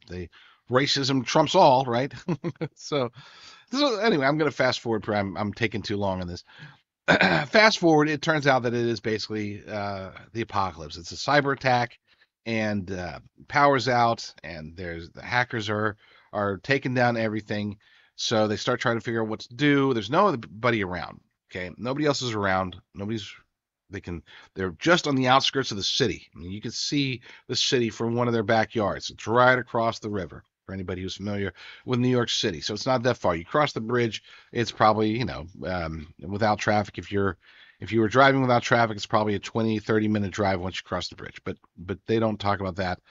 Well, I'll talk about that here in a second. Anyway, it's been a long time since I did movie reviews, so bear with me. And I haven't done a movie synopsis, I don't think ever. So at least not on air. So bear with me. So sat phones, they try those. They're not working. That's bad because a sat phone, for those who don't know, and this is probably the only accurate thing they said as far as the end of the world goes. He said, look, sat phone, went to my neighbor's house, got their sat phone. As long as you have line of sight with the sky, then you have access. Like, it's not the way that sat phones work. If you have the sat phone in the sky, they work perfectly. If you're indoors, they won't work. If you're underground, they won't work. You have to have line of sight. That's how sat phones work. The fact that it didn't work, it's like, okay, so that's not good. And they start inquiring, and they start asking or they start getting into more details. They're being forced to trust each other. They start asking GH why he was really there. Julia Roberts does, and he basically explains that, look, I had this guy. There's a client of mine. He's rich. I'm not going to say who. You would know his name. He's works with defense contractors, very rich, and like he says something, and this is the part where I'll get to, and that's the important message. One of the important messages of this movie that was delivered was done during this point. Of course, the character, they don't say who it is. It's sort of implied. I mean, you could pick out a few different people. I took it as they were talking about Dick Cheney. Okay, but we'll get to that. So they go through, and first they're going to try to escape. To go, the white family's going to try to escape and go to the sister's house in New Jersey. They can't because of a very comical scene where a bunch of self-driving Teslas are crashing into each other. You can't in today's world. You can't have a movie that doesn't take a leftist stab at Elon Musk, right? So all these white Teslas crashing into each other, almost killing everybody, and it was great. That was the most entertaining part of the movie. So they end up getting stuck back together again. This is where it starts to get really weird. You start hearing noises. These noises, it's implied later that these are microwave attacks, very similar to the alleged. I'm very skeptical of this, but the Havana attacks, microwave attacks but done at an intensity that is they have to cover their ears. There's like two or three of these throughout the movie. They have to cover their ears, and at one point, the son doesn't cover his ears fast enough. He even makes a note, I probably should have covered my ears faster. Now I don't feel weird. And then later on, his teeth start falling out. I laugh, but it was a shocking throw in. This is supposed to be a thriller, like I said, and it's really more of a drama with a few sort of thrilling parts, like a plane crash, stuff like that. Turns out nothing's working. This has been a cyber attack, and they don't even ever declare who it is, and that's part of the whole shtick of this movie. Is that is it Islam? Is it China? There's reports from different areas where you don't know who the bad guys are, and you never know who the bad guys are. The only thing that we do know, I'm glad that they didn't go down the road of, oh, it's aliens. Okay, there was no implication, no even attempt to pretend like these are aliens that are causing all this. It seems to be very clearly an attack. Some would argue that the attack was internal. That, in other words, this is the American deep state taking out America. I'm very skeptical of that notion here, but it's possible. The most likely scenario is that it is a cabal of anti-American nations or non-nation organizations that are engaged in this. First, take out the infrastructure, or the communications, rather. I shouldn't say infrastructure. Take out the power. Take out the internet. Take out phone communications, and start dropping propaganda pamphlets everywhere. Right? That's actually literally part of the movie. So fast forward, and there's nuclear attacks, or they don't explicitly say nuclear, but there's attacks that appear to be nuclear on New York City. The deer are acting all sorts of crazy weird. I'll get into that here in a minute. And then the movie ends. You don't know what happens. You don't know that there's a little bit of an interaction with a doomsday prepper played by Kevin Bacon, but otherwise, you know, it's it's one of those question mark movies. Did they make it? Did they not make it? And that's it. So let's get into the messages now. Now that you have an understanding, you don't have an understanding because I didn't do a very good job of explaining the movie. But now that you have somewhat of an understanding that it's a post-apocalyptic, or I shouldn't say post-apocalyptic, it's an apocalyptic movie. This is the apocalypse as it's happening, according to this book, this movie, and the Obamas. So let's get into what I believe to be the true messages, the reason they stirred up so much controversy. And again, these first two, these are throw-ins. They're not the main message. They're messages that they put in there for the sake of doing what they do. Okay, pushing evil the way that they love to push evil. First one is biblical understanding ridiculed. Of all the flaws with this movie, this is the least important. Some would say, quote, hey, leaving out a biblical understanding of the end times is a big deal. And I would tell those people that if you're getting your biblical guidance from Hollywood, then you're doing it wrong. We expect Hollywood. If you're going to watch a Hollywood movie, if it's not definitely clearly unambiguously a Christian movie, then you're not going to get any message. Hollywood hates the faith. They hate God, I think, in many ways. And when I say that, I don't want to lump everybody in Hollywood together. I know there are those who are Christians, those who do believe. But they're few and far between, and they're not what's the word for it? They're not open with it. Is the best way to put it. But yeah, so don't get your biblical understanding from Hollywood. They took a couple of steps towards ridiculing the Bible. These jabs were subtle and were more for driving the plot than directly attacking the biblical principles. It's far more telling that the movie doesn't allow the audience to entertain the idea of God's influence in the end times. That is the big, again, this is a minor point, but this is the big part of that minor point, is that here it's clear that they're in the midst of the apocalypse, and at no point do any of the characters even question or think about, is this the book of Revelation? Is this, let me think back to what I learned about the book of Daniel or Ezekiel or anything like that, or is this a message from God? No, I mean, there's no prayer, there's no thought. Like, it's like, yeah, no, we don't talk about that here. There is one mention about a story by the daughter, the white daughter. She does mention an allegory that's, I guess you could say, it's not biblical, but it does mention God.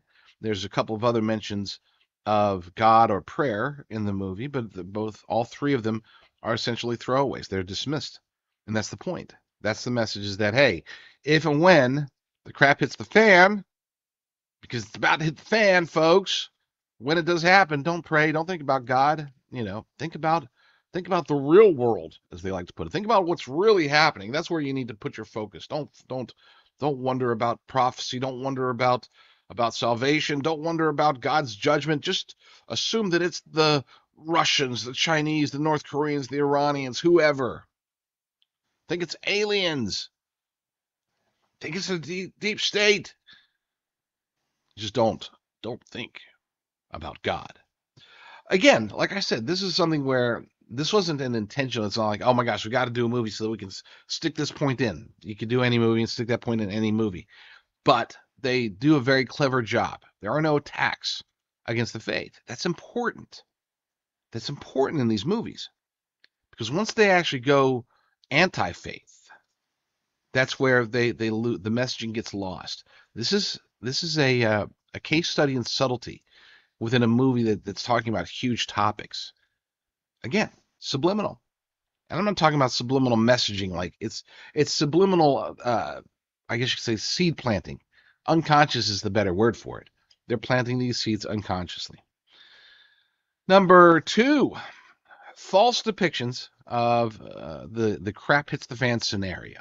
Okay, as I'm sure most of you know, I am a prepper, a late prepper, so to speak. I started prepping, and then, but only in the last few years. The reason being is that I used to think it was crazy. Okay, when Y2K was popping up and everybody's heading for the hills, I'm like, guys, it's not going to be that big of a deal, and it wasn't. When the economic downturn of 2008 and 2009 happens, like, oh yeah, this is bad, but no, don't go start pulling out all your money out of the bank and putting it in bags under the bed. Don't worry, don't go buy gold. What are you guys doing? The stock market's going to bounce back. If anything, now's the time to buy, right? Get it, take this downturn and then ride it all the way. It'll take a few years, but we'll get there. Now, when Obamacare came out, I got a little taste of prepping.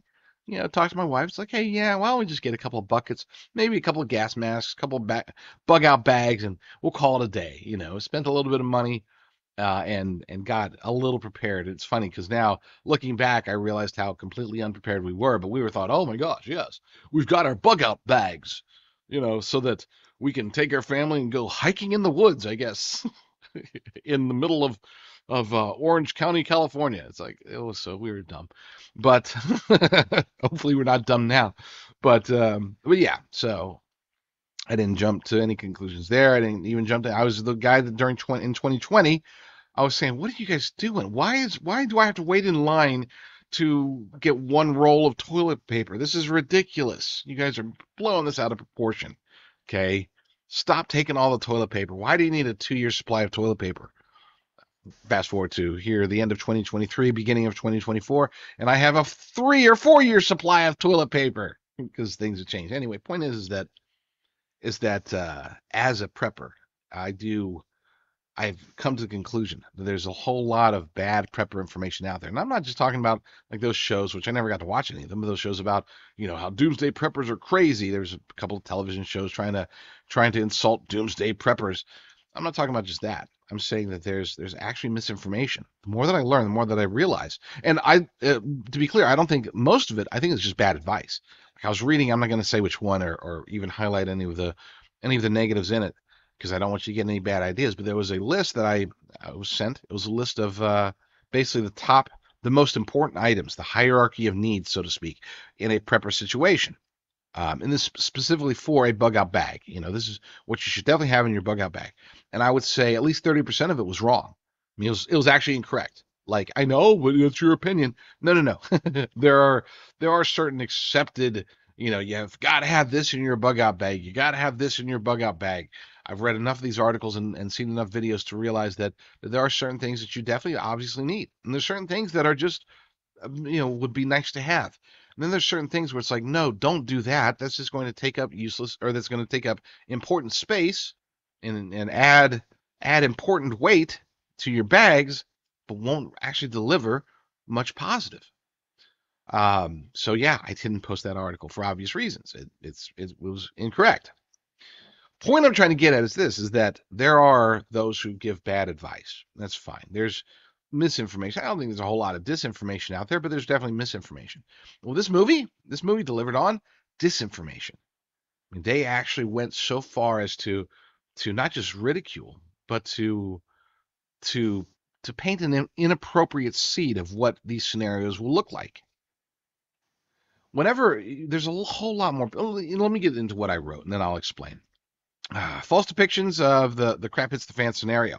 Where to begin? As usual, they depict doomsday preppers as either American flag waving, shotgun holding crazy people like Kevin Bacon's character, or self indulgent rich people who will spend the end times in a literal vault with canned foods and a huge library of DVDs.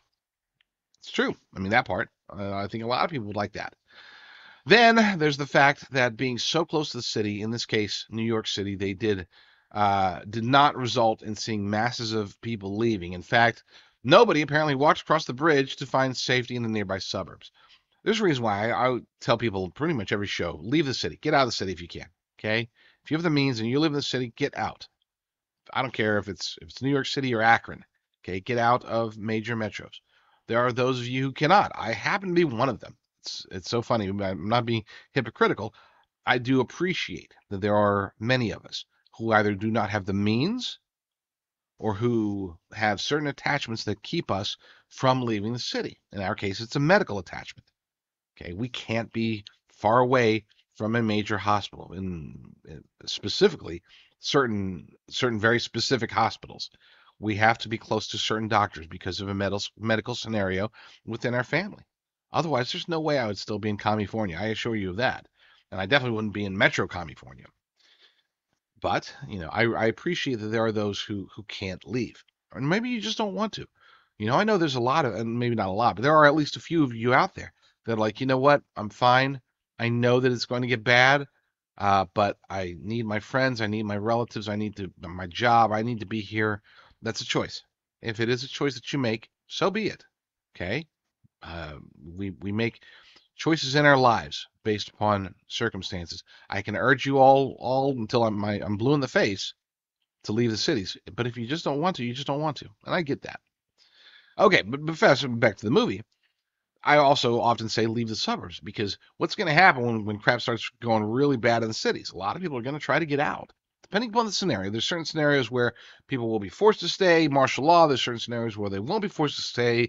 There's certain scenarios where they won't want to leave. If they start deploying 15-minute cities, and the only way that you can get food is to be in the cities. There will be reasons to either leave the city or not leave the city, depending upon the scenario. In those scenarios where people are suddenly wanting to leave the city, they're going to invade the suburbs, especially if it's a situation where it's not easy to get around via vehicles. Let's say EMP, for example. Let's say some scenario where you can't just drive out of the city. Well, people, they're going to pack up their stuff, and a lot of them are going to try to walk away from this situation. And in this case, with New York City, I mean, they're within walking distance. Maybe it might take a day or two to do it, but people will leave. If they can't get out via car, they're not going to stick around. Things are going south in a hurry. They're going to leave. They're going to walk to the suburbs. So there should have been people very present in this. It's over the course of like 3 or 4 days. They would have seen people, but they didn't, and that's misleading. Not a big deal, but it is misleading. Again, if you're going to do a movie about an apocalyptic situation, you have to try to give people the right impression of what that's going to look like. In this case, they give an extremely wrong impression. And it's not just about not seeing anybody walking across. Let me get back to the article. Perhaps worst of all is that they were never in any real danger.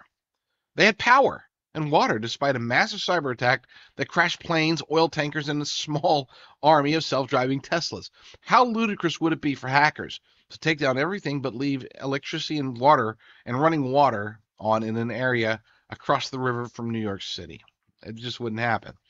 I started thinking, they keep turning on the faucet and drinking water, and it's like, what? What? Doesn't make sense. As more Americans become focused on sustainability and preparedness, this movie makes it all seem not so bad. The reality is, in a scenario like the one from the movie, chaos would leave the city and find its way to the suburbs within a day, two at the most. Utilities would stop working immediately, especially considering that this cyber attack that was the catalyst for the storyline specifically targeted the grid. Again, it was one of those things where the intention, and I know this is for the sake of the movie. They didn't want that to be the concern. They didn't want them wondering, and at no point in the movie are they thinking, oh, we're going to get, in all these apocalyptic movies, they always say, we got to get food and water and shelter. In this case, they were eating, they were drinking, they had no concern about shelter or electricity or anything. I mean, it's kind of like they were just living normal lives in this big fancy house, and just the only difference is nobody's around. There's some weird sounds every now and then, and the deer are trying to attack them or something. That was it. Otherwise, running water, working electricity, plenty of food, plenty of booze. They drink a whole lot of booze in the movie. Lots of wine, lots of champagne, lots of whatever. Bottom line is that this apocalyptic movie depicted the apocalypse as not so bad. They didn't give any indication of the turmoil that's going to ensue, regardless of what the scenario is. There will be turmoil of some sort. What that turmoil is will depend upon what the scenario is. In this case, there was none. I mean, the worst thing that could happen to them is that the deer were going to break through the glass, or maybe a plane would crash on them because they show a couple of plane crashes, or maybe they'll get nuked. But those aren't necessarily things that most Americans would have to concern themselves with. I know it's subtle. Like I said, we're building up to the big one here. You might say that's not a big deal because it's really not a prepper movie. But it, again, plants the seed. The seed here that they're planting is one of, there's no need to be prepared. It's not going to be that bad. Not the primary one, but let's get to the primary one. And this here is the one where, when I heard this, I realized that's it. That's why Barack and Michelle Obama are involved. That's why they're trying to push this racist narrative. That's why they're trying to build up controversy. This is why they don't care, knowing that they're going to get destroyed by the audience scores, which, I mean, for many of us, that's the only thing I look at. I don't care if a movie's got an 85 amongst critics. If it's got a 50 amongst the audience, I'm not going to watch it. Okay, except in this case where I was watching it for the sake of of research. I don't watch very many movies at all anymore. I came out to California with the intention of getting into the movies. I know that sounds crazy, but I took a job in California all those decades ago, before Hollywood became so woke. When it wasn't just I assumed that, I wrongly assumed that, even at the time, that a conservative Christian could still operate in Hollywood. You saw a few of them. People would talk about it. I mean, back then, even Tom Hanks would praise God when he was accepting his awards, right? Obviously, things have changed, but back then I did come out here for the sake of getting into writing screenplays. That's what I wanted to do. I know, laugh, but that's the truth. But I don't watch them anymore. I had to watch this one for the sake of doing today's show. But now we get into the messaging itself. This is the part where this is why they made the movie and why they generated the buzz that they do. Nobody's pulling the strings. That's the message. And the scene where it's delivered, very conspicuously in the middle, very conspicuously set in a tone where it's like, all right, you got to lean in and pay attention. It's described slowly. It's very dramatic. Lots of eye contact, and it was a very powerful message. It's a message that I hadn't heard before, at least not in movies. That message has now been delivered to millions of people. It will continue to be delivered. And it's a message that, whether it registers subconsciously or whether people are openly talking about it, it's the bad message. Nobody is pulling the strings, according to this movie. The primary message delivered by the movie is that all of us crazy conspiracy theorists have everything wrong. They even said our notion that the powers that be are pulling the strings is lazy. They use the word lazy. Oh, it's too lazy to, to think that there's this powerful cabal, pulling all the strings. That's lazy. Nobody's pulling the strings, according to this movie. The globalist elites are just as lost as the rest of us, according to the movie. They're having the only thing they get is they get a heads up so they can get out of Dodge before anyone else. This is a bald-faced lie, but it's a compelling thought that will stick with viewers for a long time, maybe indefinitely. It's one of the most memorable scenes as Mahershala Ali's GH character explains his interactions with an unnamed client who sounds like Dick Cheney. According to GH, the people we think of as the bad guys are just getting a head start to reach their bunkers. That's it. They're not really pulling the strings. They're not causing any of the bad stuff. They're just as scared as we are, maybe a little bit less scared because they've got their billion-dollar bunkers they can go to and ride it out.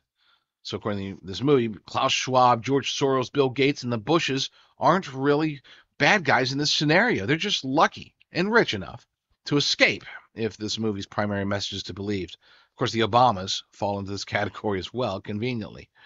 Leave the World Behind is getting a ton of watches from both the right and the left. On cue, conservative and alternative media took the bait and cranked up the outrage machine by invoking anti-white hatred. That was by design. Now, viewers will have the destructive seeds planted without even noticing them as they focus on the race-baiting component. But as we should have learned by now, when a negative message is so blatant, it wasn't really the message that they wanted delivered. This wasn't about trying to get black people to hate white people. This wasn't about getting white people to hate black people. This wasn't about sparking more of the race wars. It's, that's, again, it was a trap. And it's an obvious trap because in both cases, whether it's the black daughter not trusting any white people at all, wanting her dad to never trust white people, or whether it's the white wife who's like, this wasn't like one of those, oh, it's an implied, subtle racism. No, she blatantly didn't in the beginning. She was just like, yeah, like, do you really trust these people because they come here late at night? I mean, the guy had the key to. It was obvious that this was him, that this was his house. I mean, obvious from within 3 minutes of talking. You didn't smell a con. He had the key to his own liquor cabinet. He knew the inside and out where things were. He knew about the room in the basement. Okay, her excuse for being skeptical was, what if he's the contractor and she's the maid? Okay, it was. But the thing is that they both the racist daughter and the racist wife, they're portrayed as being negative. Okay, it's not trying to sell their racism. It's supposed to hate on their racism. And by the end, the two are in agreement. I mean, they literally at one point hug it out, sort of. They don't hug it out. They hug out the fact that they didn't get eaten by the herd of deer. I'm not kidding. There was a herd of deer, and they had to scream at them. And then the deer finally left. It was crazy. It's horrible CGI, by the way. I'm very disappointed in that aspect of it. It's like, really? We still have to get. I mean, the lead buck in it, the alpha buck was like the worst CGI I'd seen in 5 or 10 years. It was horrible. Anyway, yeah, the racism was just the hook. It was just to get conservatives buzzing about it and to get you to watch it. That's it. Don't get too caught up in that. The messaging is the one that we have to counter. Number one, if and when things go south, which if we are in the end times, it looks like that's going to happen. And even if we're not in the end times, it looks like that's going to happen. Things are on the verge of going south. So be ready, but look up, be prepared, read your Bible. Whether this is the end times or not, pray, pray, pray. Don't ever, no matter what, don't ever let anybody make you dismiss your love and belief in God and Jesus. Period. The movie does depict that. They do worse than hating on it. They blow it off. They ridicule it mildly. But most importantly, that's not even a consideration. I mean, if you've got planes falling out of the sky, you've got what's deer running around in huge herds, keep coming in your backyard and surrounding you and cornering you. You've got all these strange things happening, apocalyptic things. Then your first thought should be, what's God telling us? And that was not even the first, second, third, or fifth thought in this movie. Number two, prepping for the end times takes good research. And their message is that it's a piece of cake. Okay? When the cyber attack comes and planes are falling out of the sky and oil tankers are crashing onto the beach and there's pandemonium, at least in the city, don't worry. Nobody's going to come out in the suburbs. Don't worry. You'll have plenty of food, water. Don't worry.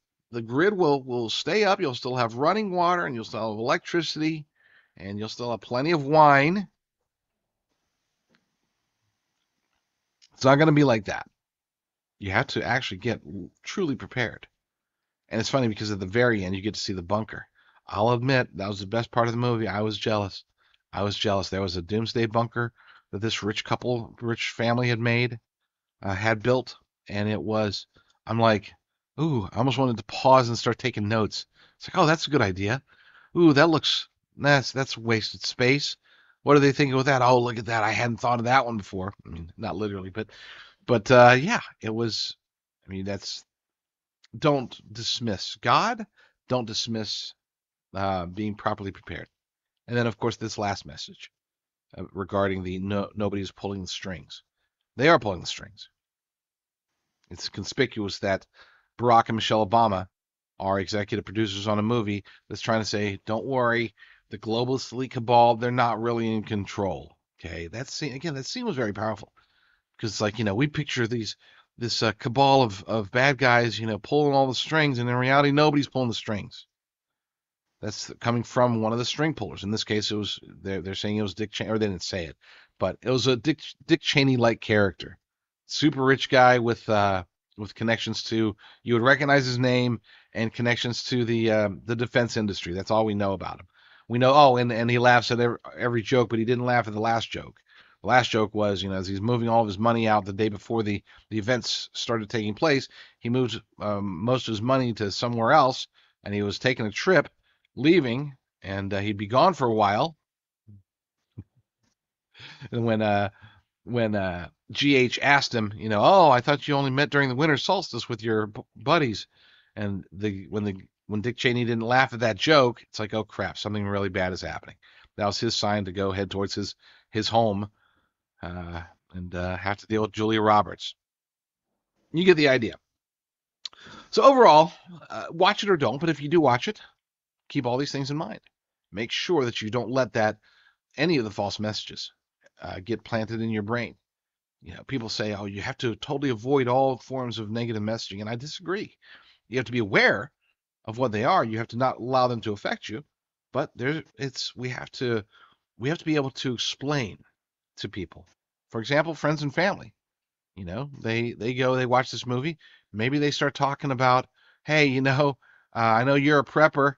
I was just watching this movie the other day about the end of the world, and it's got Julia Roberts in it, and I wanted to talk to you about prepping. It's like, oh, your response should be something like, oh, good. I didn't watch the movie, but I did hear about it, and I heard how it gave a really unrealistic view of what things will be like. Be like, really? What do you mean? It's like, well, I heard they had like running water and electricity. It's like, oh yeah, they did. It's like, so they're suggesting that a suburb just outside of New York City would still have running water and electricity after a cyber attack took out the grid and crashed planes and oil tankers. Well, I didn't think of it like that. You're right. You're right. I sound like Finster from from The Usual Suspects. Man, I can't do impressions. I really can't. But you get the idea. Maybe this is an opportunity for you to talk to these people about that. Maybe it's like, hey, yeah, I saw this movie. It was uh, there's this concept that I'd never thought of before, where maybe I know you always say that the bad guys. Maybe they won't even mention the movie. You can expect this, especially if you have one of those people that think that you're a conspiracy theorist and they're skeptics, and it's like, hey, you know what? I was thinking. I know you think that there's this whole cabal of people that are pulling all the strings. Well, let me ask you this: what if they're just as scared? What if what if nobody's actually pulling the strings? And that's when you say, oh, so you watched Leave the World Behind. It's like, oh, yeah, yeah. It's like, oh, yeah, the one by with executive producer Barack and Michelle Obama, who are part of this globalist elite cabal. You don't think that it's conspicuous that they would make a movie that basically says that the cabal that they're a part of is not actually pulling the strings? Eh, yeah, I mean, I guess you got a point there. And did you think it was kind of weird that during the apocalypse, when a cyber attack takes everything down, they still have running water and electricity and plenty of wine, and then and the deer? It's like, oh well, yeah, okay. So maybe you got a point. Maybe I was dumb. So maybe I was dumb. I don't know. I don't even know who I'm impersonating there. You get the idea. Bottom line is this: we are all of us. We are in crazy times. And there's going to be messaging that tries to take us away from the truth. I said in the beginning of this segment, I'm not going to talk about predictive programming because there's a lot of bad information. I won't say misinformation. I think there's a lot of bad information. I think there's just people have the right ideas, but they're either skewing it improperly or they're presenting it improperly.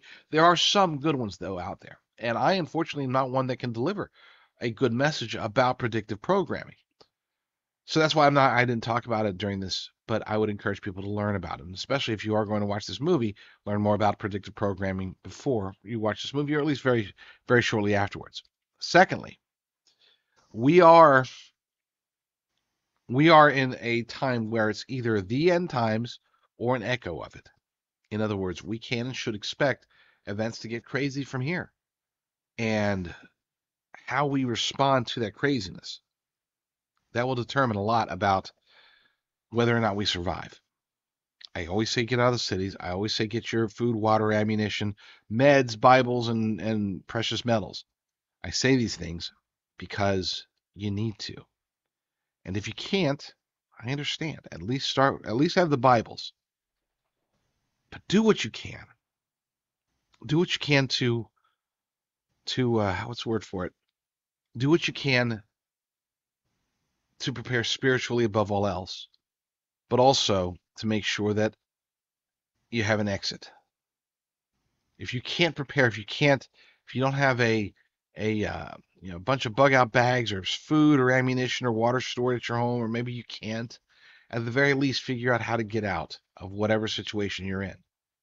And if that's beyond means, so be it. Then make sure you've got your Bibles. I don't want people to be scared because this isn't a scary time. It's a concerning time for many people. We are going to go through hard times, whether it's the end times or not. But I don't want people to go through scared. I want you to be number one. It's funny. I told my wife this the other day. I can't believe I don't think I've ever said on the show. But one of the reasons that I tell people to get prepared, spiritually first, but then also physically, is it's not because I want you to be able to survive for 2 decades. I mean that would be nice, but that's not the main goal. The main goal is that you go into whatever the end times looks like. That you go into it at least feeling less fear. That's important. If we get too fearful, that's when we're more vulnerable to losing our faith. That's when we're more vulnerable to doing the wrong things. When we have more, I guess you could say, confidence in our situation, is it real? Probably not. I mean, if you're in an area that gets nuked, just as an example, it doesn't matter how many bug out bags you got, right? But at least you can go forward with less fear than if you weren't prepared. That's more important than just the ability to sustain yourself for an extended period of time, at least in my humble opinion. Watch the movie if you want. I would say that it's a decent movie. I would say that if you're prepared to watch it, if you're prepared with understanding what the underlying messages are, so that they don't creep into you, plant seeds in your subconscious or anything like that, then yeah, it's long. It's like 2 hours, 20 minutes. It's a longer movie. And it's slow. There's times when it goes real slow. But maybe it would be worth, maybe you'll see things that I didn't see. Maybe you'll catch even more subliminals or unconscious messages that I just didn't even notice. Who knows? Lord willing, I will be back very soon with another episode. But in the meantime, you'll stay strong. Stay safe. Oh, you know what? Before I totally forgot. I went through the entire segment. I haven't been giving enough attention to my sponsor, Genesis Gold Group. Go to jdrgold.com and learn how they can help you. Please do so. Because we don't know what the future holds. Lord willing, I will be back very soon with another episode. But in the meantime, y'all stay strong, stay safe, and